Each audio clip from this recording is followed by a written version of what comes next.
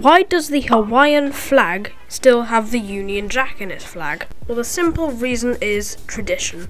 Just the same reason why the oceanic countries don't do so. Australia, New Zealand and the other oceanic countries are free to do so, but it's just tradition. But then what about the US flag? They changed their flag to show that they were independent from the UK. Well, that's because they wanted to show their independence, not like Hawaii. But then why don't they change their state flag? A lot of states have been changing their flags a lot recently due to racist imagery, like the Mississippi flag change. And we're still waiting on Arkansas.